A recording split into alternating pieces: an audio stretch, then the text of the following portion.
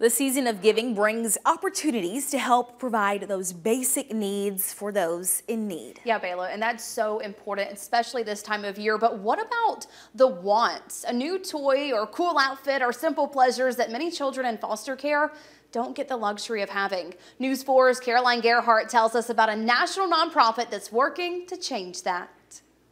When Danielle Glito and her husband first became foster parents, their hearts changed. To see how difficult it was for these children to enter this system, move through the system, and the underlying thing we saw was, they really just wanted to be kids. One simple wish was born: to give foster kids across the country not just what they need, but what they want, and those who might not be able to foster a chance to help. And so many people wanted to help, but just didn't have a really simple and direct way to do that.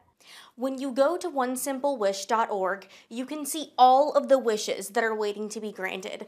But you're also learning a little bit more about these children in foster care, like how Mary wants to go see Moana 2, or how Aman needs a new pair of jeans for his school dance. So it's almost like you're taking the gift right off the web page and putting it in the hands of a child in foster care. Ashley Vaughn is a board member for One Simple Wish and an aspiring foster parent. One of my favorite childhood memories is visiting one of my mom's friends who was a foster parent, and I just was fascinated that she had all these kids who were from different backgrounds, different races, and I just love this non-traditional concept of family. Staggering statistics prompted Vaughn to take action. There are about 500,000 children in the country who are in the foster care system, 100,000 of them who are waiting to be adopted.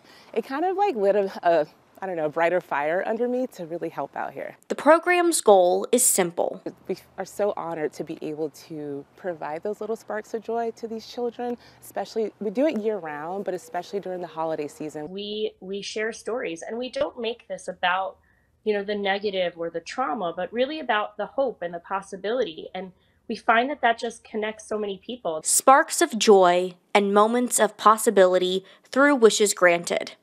No genie or lamp required. In Dothan, I'm Caroline Gerhardt, your hometown news leader.